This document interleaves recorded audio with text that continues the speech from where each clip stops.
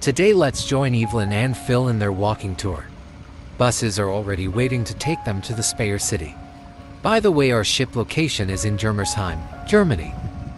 Speyer, historically known in English as Speyers, is a city in Rhineland-Palatinate in Germany with approximately 50,000 inhabitants. Located on the left bank of the River Rhine, Speyer lies 25 kilometers south of Ludwigshafen and Mannheim, and 21 kilometers southwest of Heidelberg. It took 30-minute bus drive to reach the city from ship location.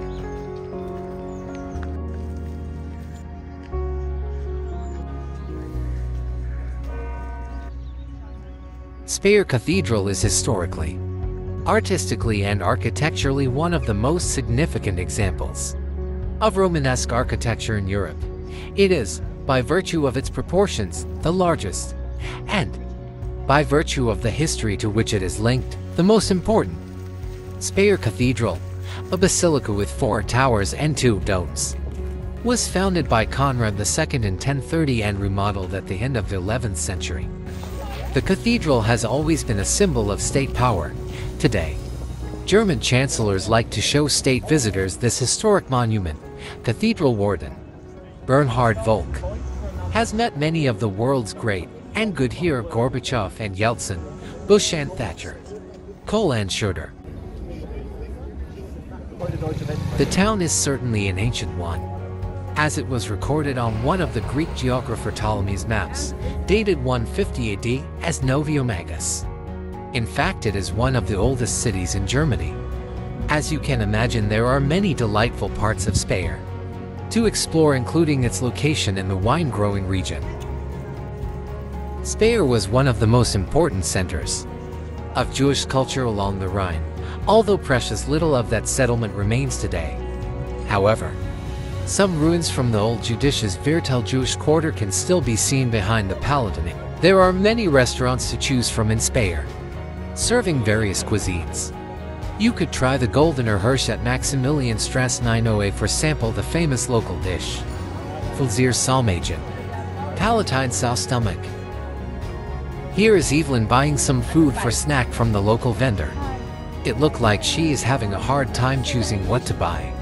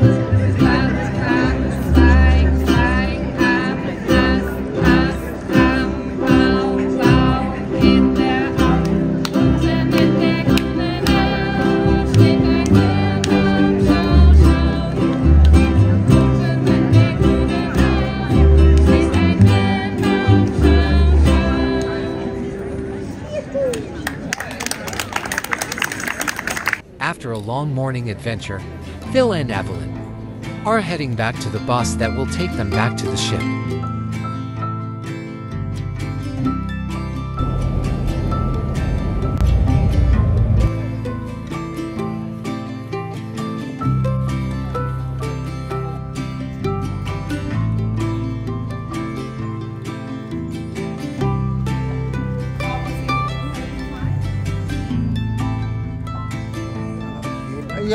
Now it is time for lunch. And for a couple of hours the ship is sailing for the next destination.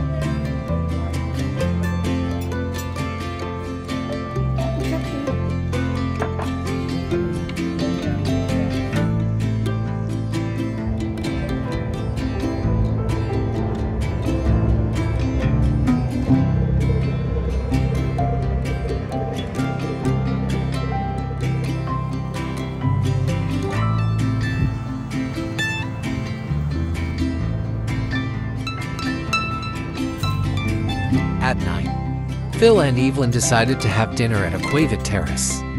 Is a location lounge with panoramic floor-ceiling retractable glass walls separating indoor and outdoor seating areas.